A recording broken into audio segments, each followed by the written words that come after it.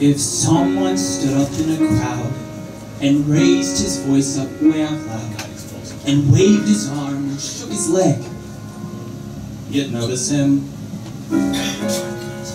If someone in the movie show yelled, "Fire in the second row! This whole place is a powder keg!" you'd notice him.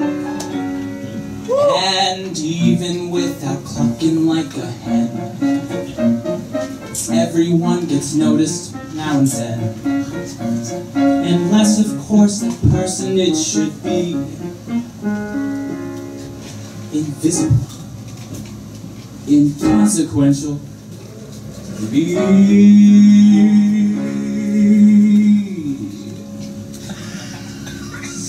Cellophane, Mr. Cellophane, should've been my name, Mr. Cellophane, 'cause you can look right through me, walk right by me, and never know I'm there. I tell ya, Cellophane, Mr. Cellophane, should've been my name, Mr. Cellophane, 'cause you can look right through me, walk right by me, and never know I'm there.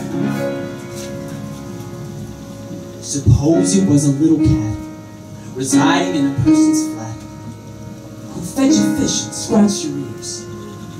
You'd notice him. Suppose it was a woman wed and sleeping in a double bed besides a one man for 7 years. You'd notice him. A human being's made of more than air. With all that bulk, you're bound to see him there. Unless that human being next to you is unimpressive, undistinguished. You know.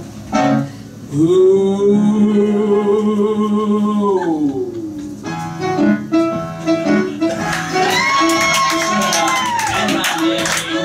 Cellophane, 'cause you can look right through me, walk right by me, and never know I'm there. I tell ya, Cellophane, Mr. Cellophane, should've been my name, Mr. Cellophane, 'cause you can look right through me, walk right by me, and never know I'm there.